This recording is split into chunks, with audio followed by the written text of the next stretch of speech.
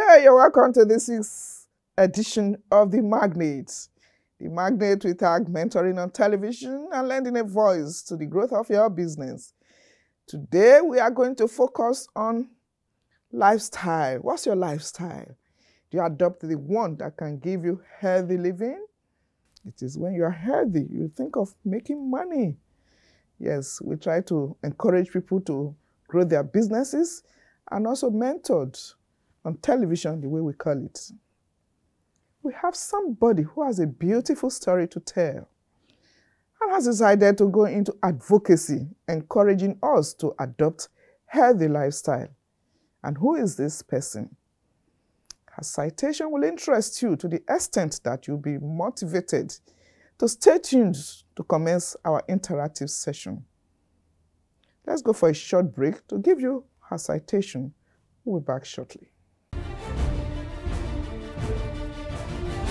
Emurove Abeke Ololo was born in Sapele, Delta State, and had her early childhood there. She also had her elementary and secondary education in Sapele. She graduated with Bachelor of Education from the University of Ilorin and also holds a PGD from the Administrative Staff College of Nigeria, ASCON, Topo, Badagry. She worked in the security field for many years and has held many leadership roles, including most notably a one-time area commander of NDLEA. In 2013, she has passed through several travails battling and winning a deadly cancerous disease. With sheer determination and doggedness, she has not only won the battle, but has taken it as a challenge to chart the way of advocacy on healthy living with some literary works. Emurove is currently a health coach and manages a lot of people, using her personal experience to counsel them, particularly cancer patients. She has a long track record of helping lots of sick people get well with her wealth of knowledge in natural therapy. She is married with 3 children. Welcome back. The program is The Magnate, and it's a great pleasure to share in the lovely story of Mrs. Emurove Abeke Ololo. You're welcome to The Magnate, madam. Thank you so much, ma'am. And thank you for agreeing to come and mentor us on how we can adopt healthy lifestyle. It is a privilege. Okay, thank you. How can you summarize lifestyle generally? Lifestyle is basically how you live, what you eat, how you eat the food, and the things you do. That is just lifestyle. Okay. How you live. Do you think you are a Nigerian, you live in Nigeria, from your relationship with people, do you think we adopt healthy lifestyles? We try as much as possible to adopt good lifestyle, healthy lifestyle, but because of the way the Nigerian financial environment is, it's difficult for most people who want to do that to do it. But Nigerians, we are trying. I heard you talking about economic aspects. Is it expensive to adopt a healthy lifestyle? It is expensive to adopt it, but comparatively, when you look at this, when somebody is sick, the money one have to spend to take care of sickness, then adopting it is very, very cheap. What has healthy lifestyle got to do with sickness? Of course, if you don't eat healthy, you will fall sick, garbage in, garbage out. So what you eat, that will give you good health. Okay. You eat good food, you'll be good health-wise. If you eat bad food, you come out sick. Why do you think Nigerians will not adopt healthy lifestyle? Why? What is the challenges they are having? Nigerians, at least, this healthy living lifestyle is what everybody have been practicing. Most people have been practicing since the COVID-19. The reason why some of them will not want, cannot or will not, some of them are actually indisciplined. But generally, is the economic things are difficult. Sometimes you want to do it, you don't have the money to do it. Madam, I'm still a bit confused how you relate economy to lifestyle. Because sometimes some of the things that you even need to take may not be expensive it's just a question of discipline, like you talked about. There are some fast food noodles. They're very cheap. So at least you have to have money. You have to have plenty of food for you to even start choosing from what to eat. So because most Nigerians don't really have the money right now, so they go for the cheap one, and they don't have the choice to even make, let me go for the healthy one or the unhealthy one. These noodles are very cheap. You put it on fire, less than 2 minutes, it's cooked, and you eat just to fill up. They're not healthy. Instant life, instant food. Okay, you know, interesting enough, until recently that we are having a dearth of food, I mean, scarcity, Nigerian foods are not as expensive.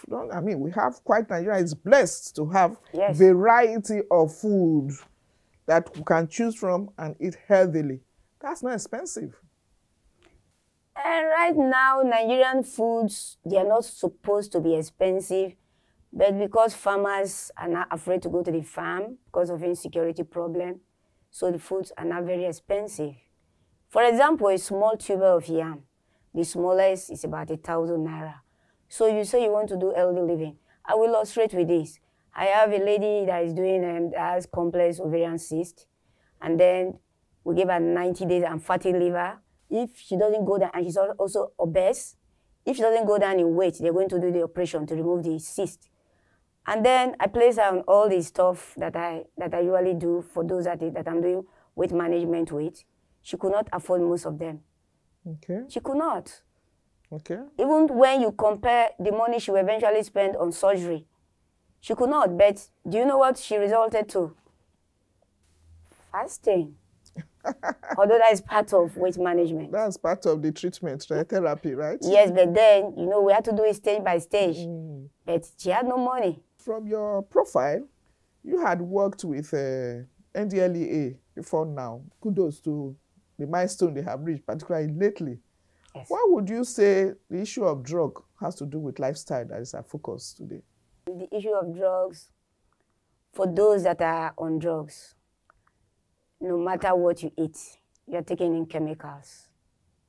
And you're putting more problems in your body. For those that are on drugs, and there are all types of drugs now, all types. So when you take in these narcotic drugs, of course, even if you decide to go on healthy lifestyle, it will not manifest in your body. Now, what is narcotics? Narcotics, you are taking things that you are not ordinarily supposed to take in. That is not prescribed. That is not prescribed, especially that are addicted. So when you take it in, and the question is, if you are taking narcotic drugs, how can you be disciplined enough to do healthy living lifestyle? The two of them don't go together. So most people that are into hard drugs, narcotic drugs, they don't know the meaning of healthy lifestyle, because narcotics is the direct opposite of a good lifestyle. Okay. It's a direct opposite. But do you know what you're talking about? Virtually everybody is guilty of it. Yes. Some people cannot sleep, you know, like you don't want to mention some brand, they just go and then they are able to sleep, not knowing that it's a false kind of, sleep. Having some form of headache, or you just take 2 analgesic. From your own practice when you were serving with NDLEA, tell us the prevalent rates of how people abuse drugs. And the big men are not left out from our conversation earlier. Of course, from the news, because I've left NDLEA for a long time now, from the news, the present chairman is doing very, very, very, very well. Kudos to him and NDLEA. A lot of people abuse drugs. From the statistics, you're talking about why some of them actually do abuse drugs. It's sleep, insomnia. And this your program, you actually anchor most things to do with business. If you don't sleep well, you can't be very healthy. And if you're not very healthy, how can you do a very good business? So for sleep problem, this healthy lifestyle will help. That is one of the reasons why you have invited me. So there are healthy ways, healthy lifestyle you can keep that will give you good sleep without resulting to narcotics or any chemicals to make you sleep. Because the way God created the body, there are healing mechanisms. There are things in the body that when you put them in place. You can sleep naturally without resorting to any type of chemicals. But why do you think people are in denial? I mean, escapism, so to say. They think that once they use some false method to sleep, or when they take this to feel high, from your relationship, because you have once been there, research even revealed that some big men are even more guilty of this. Why do you think they adopt that style, so to say? They do adopt such styles because, one, for those, especially like you said, the big men, they know their worth financially. So if they know their worth, so I am not supposed to have this type of problem. So they not tell themselves they don't have it.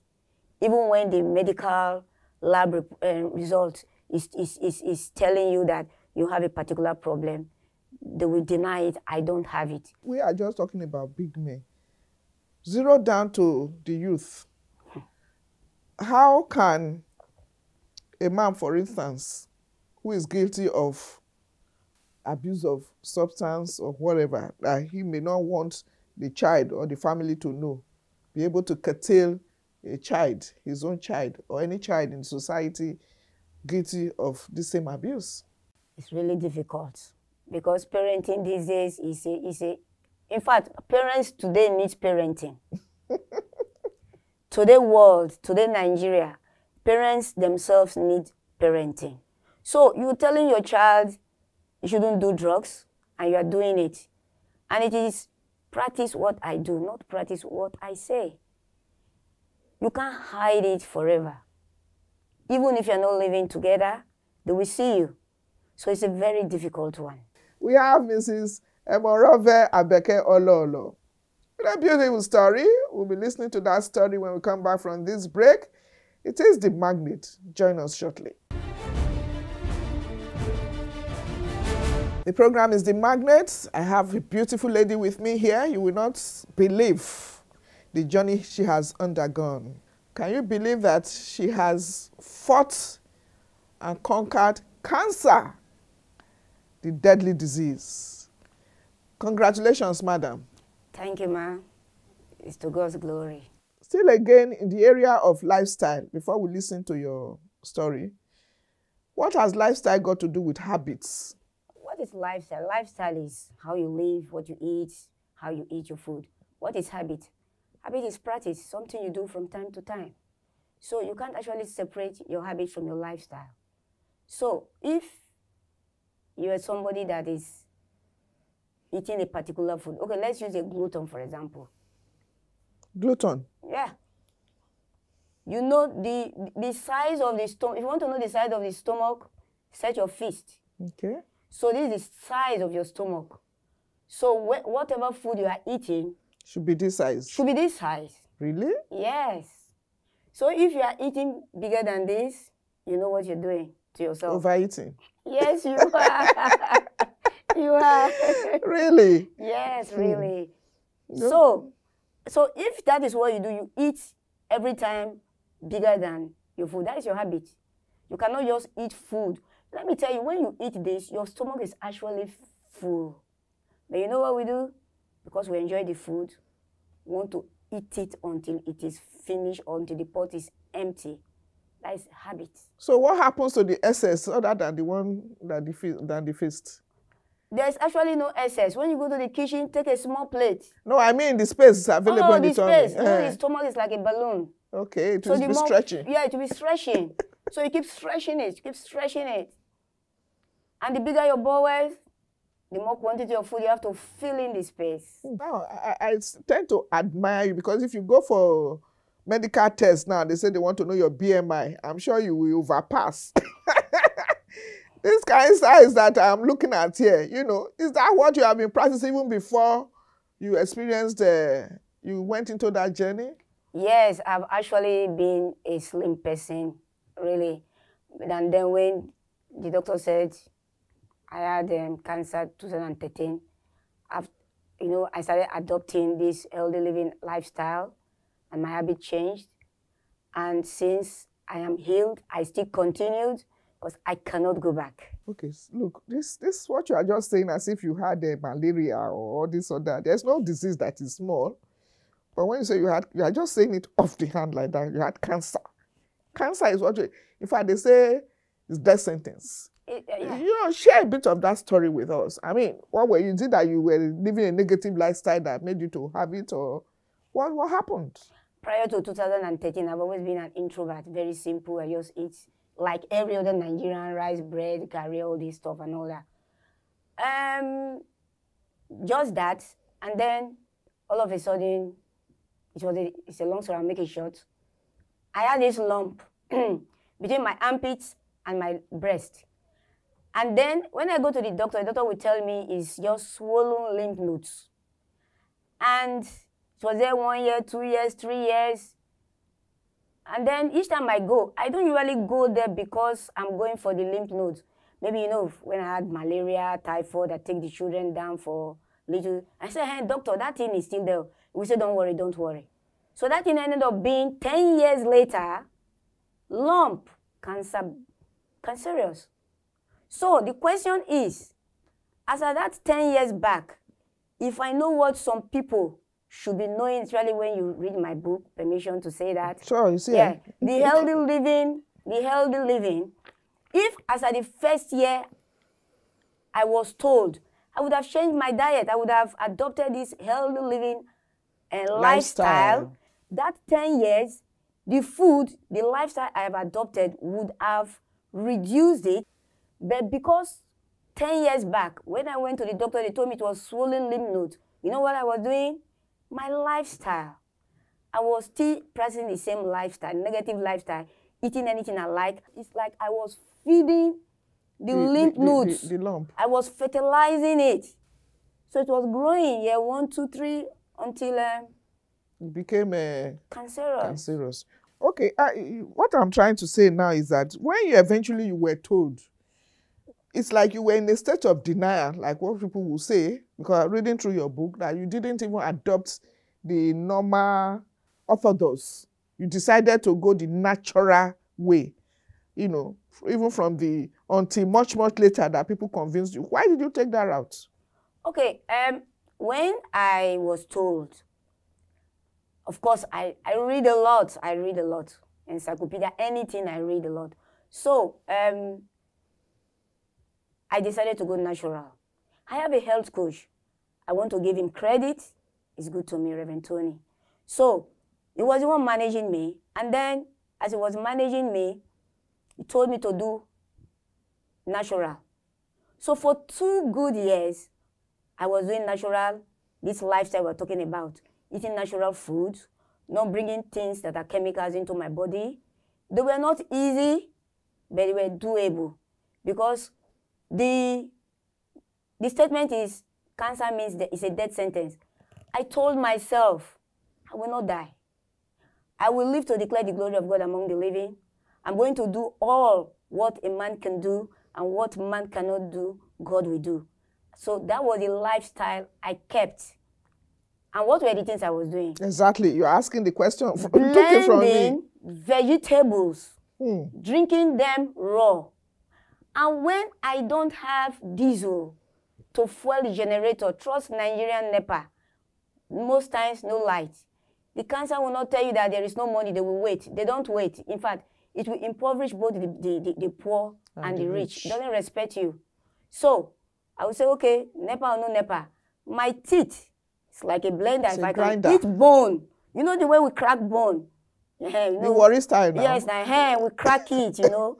You'll be dragging bone with dogs. Dogs have with the eye. You say, waiting now, leave this bone for me now. So if I can crack bones with my teeth, although bones are sweet, vegetables are not sweet. So, particularly the bitter ones. No, they are not. But when you remember that you're going to conquer this thing, you have yes, you are determined. So I was showing the vegetable. So what do? I enter the kitchen, lock the door. So I start showing it like a goat. It was not good enough. It was not palatable. It was difficult, but I've got to live to tell the story. And I'm using this to encourage you. You want to do business. If you are sick, you can't do business, my dear. If you are sick, you can't even think well. If you are sick, your family is sick. If you are sick, your pocket is sick. If you are sick, everything around you is sick. Everybody around you is sick. Because the sickness called cancer is a devourer. It will impoverish you. Everything goes. And at the end of it, people die. So I was eating vegetable raw most of the time. When there's light, I blend and I drink. And when you blend, you do not filter. You blend. With the roughages. You blend, you drink the juice, vegetable juice with the roughages. And if you don't have a super blender, the roughages will be so much, so you use spoon, scoop it, put it in your mouth, use water to gulp it, and tell yourself that I'm taking food. And of course, before you start anything, you pray to God. You say, I ask God for everything. I just ask God for everything. God just made this thing sweet in my mouth. Do you know God answers prayers? All types of prayers, both big, both small. Ask for anything. Just ask for anything. Say, God, as I'm eating this vegetable, just make it. And be faithful about it. Yes. Just make it sweet in my mouth. Anytime you want to eat it, just say it. Somehow the thing will go down your throat. Just push it in. It was not palatable, but it was worth doing, and God Almighty saw me through. How did your family take this, your natural route that you took? Yes, I did the natural for 2 years. For that 2 years, it did not spread. I didn't have any problem. Everything I was feeling, everything was okay. But you know, I have always been a very slim person. But I was not getting fatter, and that is one disadvantage of living a good, healthy lifestyle. You can never be fat. But I was even getting thinner, slimmer and thinner. You know, there's a little bit of difference. So my family insisted, you must do chemotherapy, because that is what they know. I have a doctor, 1 or 2 doctors in my family, and because they were the one actually helping me with my husband and everybody in the family. That because healthy living lifestyle is very expensive. But I always ask people, which one is cheaper? Sickness? Is cancer cheap? No, it's not. Prevention is cheaper. So they told me that then the least I could spend monthly was 150,000. Monthly? Yes, monthly. The least monthly. So they said, if you don't do the orthodox, we're not going to fund you. So I went to meet my coach, and he told me that you have built your immune system so high. For these 2 years, you've been doing all the healthy living lifestyle and habits. You've done all this stuff. Your immune system is so strong, it can stand any chemo or radiotherapy. So, and then, of course, prayerfully again, because I can't survive without prayers. So, and I went into the chemo. And in between the chemo, I was doing some selected of the alternative in between and at particular time, so that they don't interact with the chemotherapy. Won't interfere. Yes, you have to be very, very careful, so that this is doing its own, that is doing its own. So that was what I was doing, and God saw me through. But I'm interested in knowing what you have against the chemotherapy that a lot of people would naturally adopt, just like your family convinced you to eventually go for it. Chemo does good and bad to the body. How? How? Chemotherapy destroys actually the cancer cells. Now, it destroys the cancer cells. But remember that the body have good cells. And the body, because the person is still alive, have more good cells than bad cells. So if the chemotherapy is destroying cancer cells, that means also destroying good cells. So if it's destroying good cells and we have more good cells in the body, don't you think it's destroying more good cells than bad cells, but we have more good cells? Aren't you part of those that advocate that we should have this collaboration of orthodox practice and the natural practice? Of course, the orthodox should marry the alternative. There should be a marriage between them. It should be a synergy. Yes, we should synergize. They should be. Even as I'm talking to you, I have a botanical garden. I have my herbs that I use. Now, let me tell the world. For every environment, there are different plants. Yes. Why do you think it is so? Because God knows that we have environmental issues. So when you are sick as a Nigerian, you go to your backyard, Your plant will solve your problem. If it's well researched to find out what is efficacious for. Yes, in Nigeria, our great grandfathers, that is, those were the things we were using, but because they were not documented. We heard of Awolowo leaves those days. Yes, it is part of the list we're even using now. But the Chinese, for example, they documented theirs. So we have all our leaves in our backyard. You categorize our food we take as alkaline and acidic. I mean, you are just telling us. And what really caught my attention there is categorizing even the fish, seafood, that is part of seafood that we are encouraged, particularly when you have gotten to a certain age to eat, you categorized it as acidic, as something that you be eating lesser or something. Can you clarify that? You know, our sea bodies, our sea, our rivers and all that, they are heavily polluted. Okay. So these fish, and I know most of our industrial waste are pumped into the rivers. So, and when they are pumped into the rivers, the fish swallow these chemicals. And these fish end up in our bellies. And when your body is acidic, okay, when these fish consume that, we eat that, ordinarily itself, the fish is acidic. They're not taking chemicals into their body. We now eat all and makes our body more acidic. Now, what is? When your internal, your body environment is more acidic, any sickness can grow. Any sickness. But when your body environment is on the alkaline side, no sickness will grow there. Congratulations once again. Yes, Thank this you, is her book. We thank you very much. Thank you, ma. It's a privilege. That's our program today. Make it a date with us same time next week. I'm sure you have been mentored to adopt a good lifestyle. And then if you are having a good lifestyle, of course, you grow your business. Don't forget to follow us on our social media handles. And then, of course, always make an inquiry on the number on the screen. Join us same time next week when we shall bring you another personality, another magnate on the program. Until then, bye for now.